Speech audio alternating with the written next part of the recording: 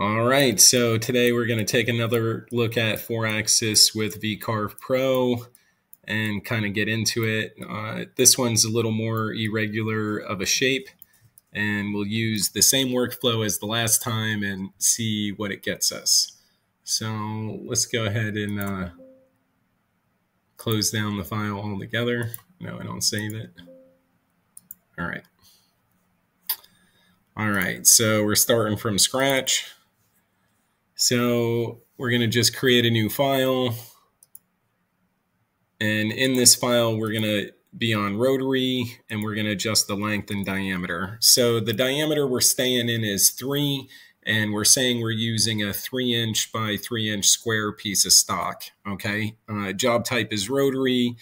We're going to zero on the top of the cylinder on the flat. We're going to lay that parallel to the table, and we're going to zero on center. Okay, and for this setup, I'm pretty sure it's set with Y, and we choose OK. All right, now before I do that, the actual length of the stock or the part model is 6 inches. Okay, but I need something to hold on to.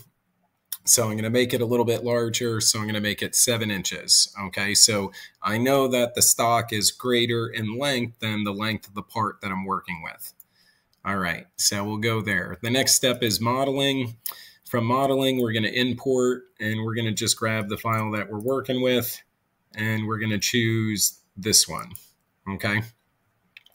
So when it imports it on center, and you can see it's in irregular shape. We can position it like flip which side it's facing towards. Okay. We also do notice that we do have an undercut, so there's faces like below this red line here, which that's going to impact the way that it imports. We do want to import a full model 3D. Now, there is some position moves, so you can like rotate or move the model and kind of adjust where it is. This lets you turn it this way. This positioning I find not to be exactly what I was expecting, but we do want to adjust this a little bit and kind of move this center line down a little bit in the model. I think that's okay. Let's go back to this view. All right, so we kind of move this up a little bit. It moves up here a little bit as well. All right, so we've made some adjustment. We'll notice that there's material left over on either side of the part, and we'll choose OK. All right, so now we're in this render. So anything below the center line, we can see how it affects or has an impact on the shape of our part, which is okay. But this is how it imports, so that's pretty good. The next thing we want to do is we want to merge the zero plane and the handle together. So we're going to highlight both of these by holding Shift and clicking on each of them. And then we're going to right click, go to combine and merge. Okay, so now that makes this kind of one item. And then on this center line here, we're going to right click. We're going to go to properties, and this is where we can adjust this base height. And this base height puts a cylinder down the middle, the center line of the part. And this is what we use to protect the jaws on our part, right? We want to make sure that we're not hitting the jaws. So we use this diameter, but you notice how as you increase this diameter, it also impacts, your part geometry as well. So the question is, does it make more sense to do that in your CAD software? And I'm going to say, in this case, yes, because we can see the impact that it has on it. But we can move it in and make an adjustment here, so this way we can have a cylinder so that we're not cutting through the part itself. This cylinder will act as a piece of material to keep the part connected to the stock.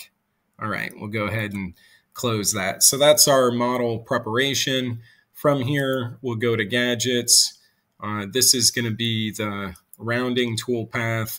We just say the size of our blank here. We're going to use this raster routine.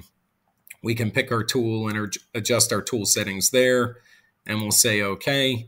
So at this point, our expectation is we zeroed the flat parallel to the table. It will go and knock out the corners here.